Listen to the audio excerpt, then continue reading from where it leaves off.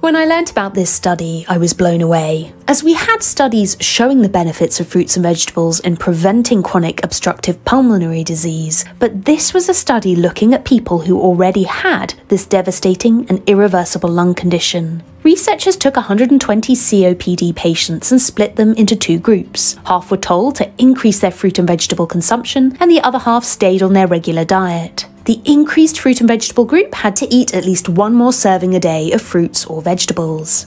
After 3 years, the control group got slowly worse, which is expected with this disease. However, the group that ate at least one more serving of fruits or vegetables started out the same, but did not get worse, and in fact they appeared to get a bit better.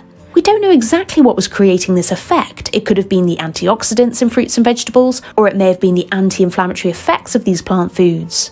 Or, as the study mentioned, it may have been due to the fact that by eating more fruits and vegetables, they ate less meat, which is known to be a pro-oxidant. This impressive study, published last week in July 2023, showed that a plant-based diet was found to reduce the risk of cancer-related death in individuals diagnosed with lung cancer. The researchers found that among 447 patients with newly diagnosed lung cancer, those who stuck rigidly to a healthful, plant-based diet, whilst limiting processed and animal-based foods, had a 34% reduced risk of dying from their lung cancer. And finally, whilst anecdotal, this is an inspiring lung cancer story.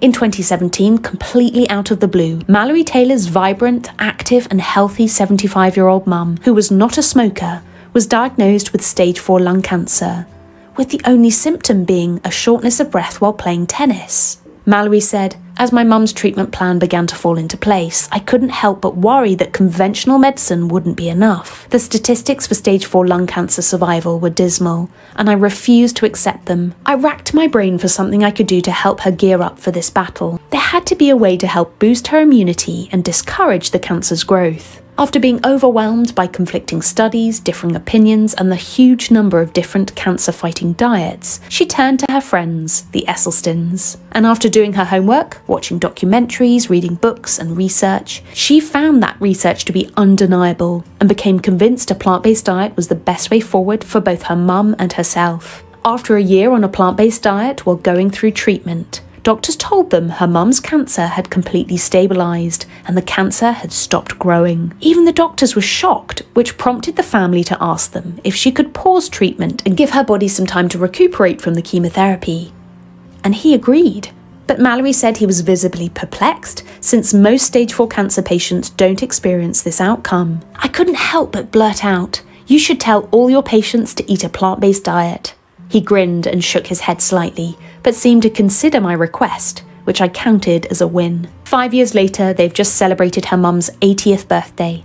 Over these years, she's had some targeted radiation therapy and is now taking a maintenance immunotherapy drug that had not been approved by the FDA while she was first diagnosed. However, Mallory states, "There is no doubt in my mind that this diet has prolonged her life. She has beaten the odds by a long shot and is enjoying every second of her busy and fulfilling life." Ever since what she describes as this life-changing experience, she started up a brand called Plants Only, which includes a wide variety of gifts and gear designed for the plant-passionate community.